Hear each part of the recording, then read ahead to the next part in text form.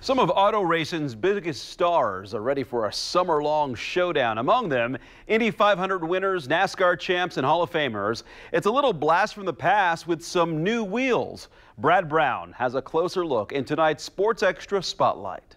It's a fresh new take on an old idea. A dozen racing stars from across the board, stock cars, open wheelers, dirt trackers. Put them in equally designed cars and wheel them around some of the country's legendary tracks. For a previous generation, you'd be thinking of the IROC series. This summer, SRX is ready for its first green flag. I feel like this is the same thing with SRX, bringing as many drivers from as many different series as we can get that truly belong and truly have proven that they deserve to be where they're at. The Superstar Racing Experience is the brainchild of Tony Stewart and NASCAR Championship crew chief Ray Evernham. Born out of the IROC model of the 80s and 90s, they're set to go for the next 6 summer Saturdays.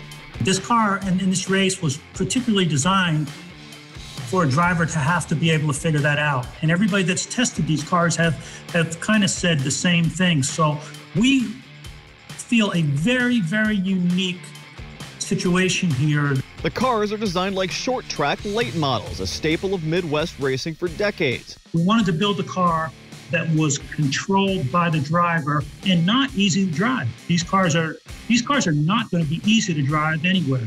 Stewart, Kanaan, Castroneves, a roster of racing legends spanning a generation. The likes of Willie T. Ribbs, Michael Waltrip, Paul Tracy in the mix as well.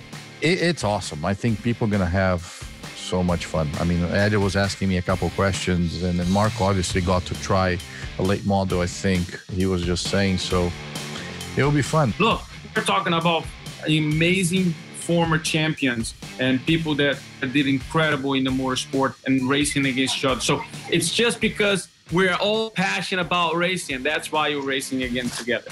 And the 6 tracks where they'll be racing, decades of history there as well. All of it under the lights? Yeah, should make for a fun show each time out. Having guys like this that are great race car drivers and putting us all together in equal cars, I think is going to be a lot of fun. And I think it's going to, you see the personalities in their driving styles, and I think that's going to show up really well. The debut is this Saturday in Connecticut. A race at Eldora in a couple weeks, and they'll be at Lucas Oil Raceway in Brownsburg on July 3rd. The 6-race set will wind up with a Nashville race for the championship.